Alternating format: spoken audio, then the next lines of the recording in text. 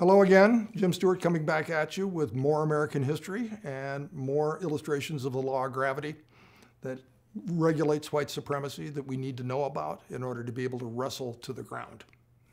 Today, we are moving to popular culture. Dose number 7 has a title. It's called Simple Amusements, 1920 to 1970.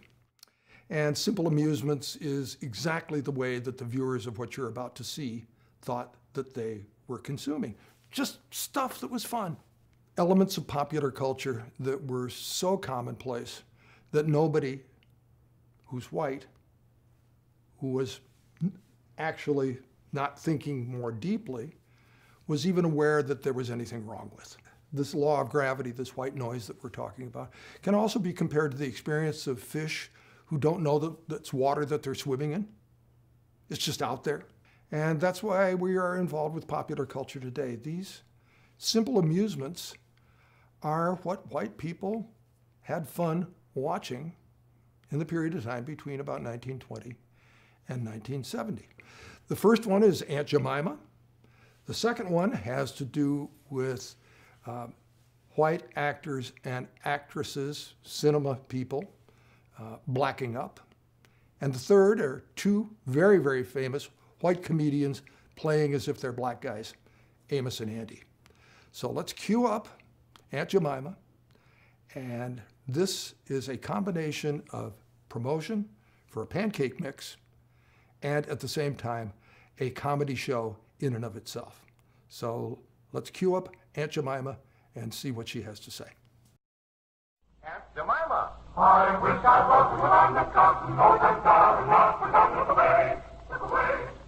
Smiling, happy Aunt Jemima, famous for her secret recipe, pancakes, waffles, and buckwheat. What's your happy thought for today? Well, Mr. Lyon, folks says you can't buy happiness, but you can earn it. Yes, Aunt Jemima, and I guess we all want to be happy. Have you got a temp-to-latent, tantalizing old plantation saying for us today, Aunt Jemima? Yes, sir. One that's especially good these days. It's that folks who smiles at breakfast mostly don't never need no doctor. A good thing to remember.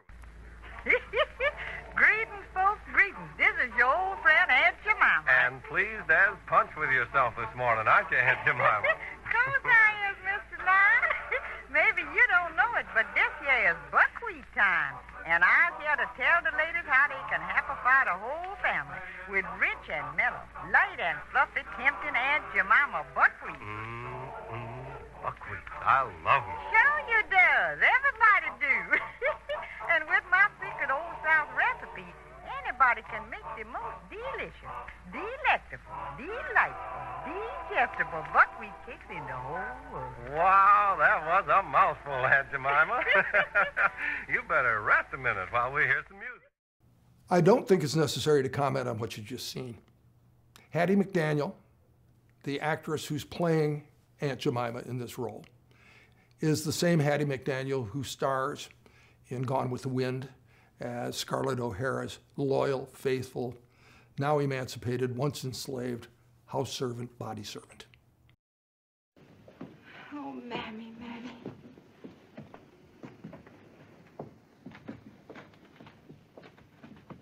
You've been brave so long, Miss Scarlett. You just got to go on being brave. Think about your Pa like he used to be. I can't think about Pa. Can't think of anything but that $300. Ain't no good thinking about that, Miss Scarlett. Ain't nobody got that much money. Nobody but Yankees and Scalawags got that much money now. Where? Who that? A Yankee? Oh. Oh, Mammy, I'm so thin and pale, and I haven't any clothes.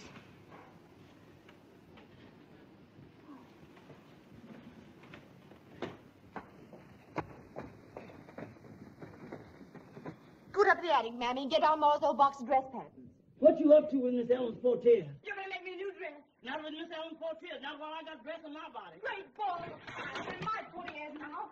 I'm going to Atlanta for that $300, and I've got to go looking like a queen. Who's going to Atlanta with you? I'm going alone. That's what you think. I was going to Atlanta with you in that new dress.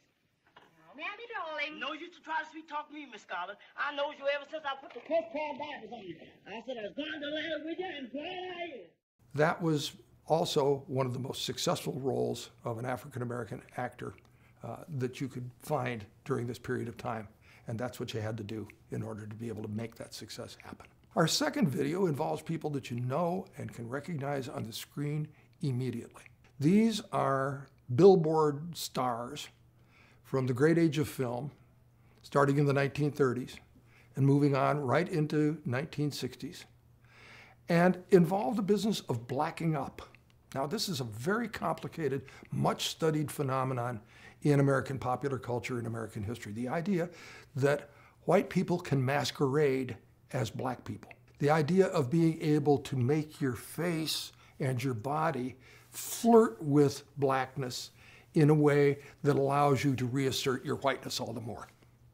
It's a difficult concept to get at, but the idea of blacked up minstrels who are white people as popular culture and entertainment goes back a tremendous long ways in American history. You're only seeing the most modern part of something much more dramatically embedded in American political culture and in American popular culture. But you'll recognize the film stars. You'll see them preparing to make themselves black. I don't think I'm going to have to say anything more to explain to you what's going on. Handy number ready. Lights. Many stamps today. Give kiddies. We'll be blessed. We all invest in the USA. Sammy, my Uncle Sammy. Lou Dockstader would come out on stage and Lou would have a smudge of black on him right up there. Yeah, and George Primrose had one right down here. That's right, and oh gosh, there were a host of others. Names and fellas like Honey Boy Evans and Bert Williams. Yeah, and Eddie Leonard and Al Jolson. Oh man, you're talking about the tops there. Oh, I've seen in my time some very funny folks, but the funniest of all I know is a colored individual as sure as you're alive, as black as any black clothes. You may talk until you're tired, but you'll never get a word from this very funny, queer old tune. He's an ox-kneed, double-jointed, hunky-punky mook, but he's happy when he whistles this tune.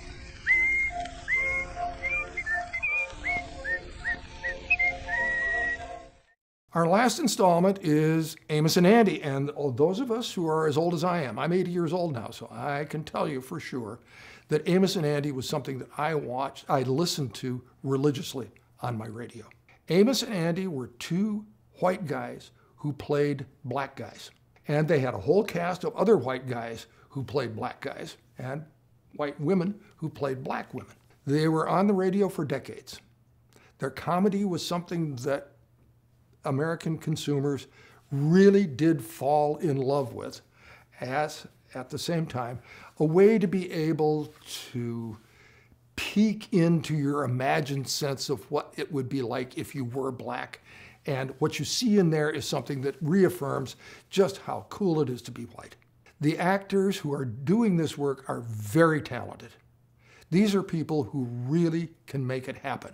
The idea that somehow white supremacy is crude, the idea that white supremacy is always hard-edged, is always violent, not at all. What you're seeing in Amos and Andy is something that's alluring, is something that makes you feel like you want to move your defenses downward and be a close-in participant on the joke.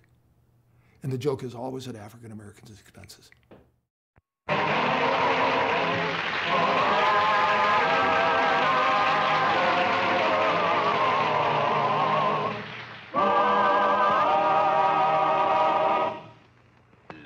Charmaine, this is your great big dreamboat, Andy. How is you, you vision of loveliness? Everything okay for tonight, Charmaine? Uh-oh. Oh, he is, huh? Yeah. Well, I'll call you some other time, Charmaine. Why did she break the date, Andy? Oh, she's going out with another guy. He's gonna take her for a ride in his speedboat. She said I'm too dull. I ain't got no glamour. She says I was footy-duddy. Well, come on, Foot. I'm gonna lock up the office now and get on home. How can I get me some of that glamour? Andy, it's gonna take all night to figure that one out. Just give me the dime for the phone call so I can get on home. Well, what's the matter? Don't you trust me? Oh, yeah, Andy, I trust you. But the subway don't trust me. I'll run you home, Kingfish. Come on. Speedboat. I think I don't buy me one of them little sport model cars, and that'll make Charmaine think I was a hot rod guy. Andy, forget about her. There are a lot of other girls will like you just the way you are. Yeah, but who wants to go out with one of them stupid chicks? Look, Andy, take my advice and stay away from the gals altogether. Else you're liable to wind up like me, with a wife to greet you with these ever-loving words. Quote. When are you going to bring home some money? Unquote. The people who are watching this commercial and cultural production, whichever one it is, whether it's Aunt Jemima, Blacking Up, or Amos and Andy, they're not hurting anybody. They're not saying anything nasty in their own mind's eye about anybody at all. They're simply having fun.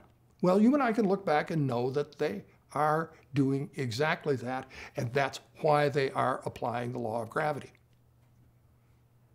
They're showing up.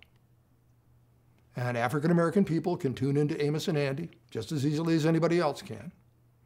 African-American people can turn on their television sets or on the radio and listen to Aunt Jemima just as anybody else can. The point I've been making all along is that the white noise gets louder, the white noise becomes more all-encompassing, and the law of gravity exerts itself, and white people are showing up. Meantime, in the Chicago Defender, guess who is angry as can be about all these representations? Our good friend and our historical guide, Ida B. Wells. Let's keep remembering her.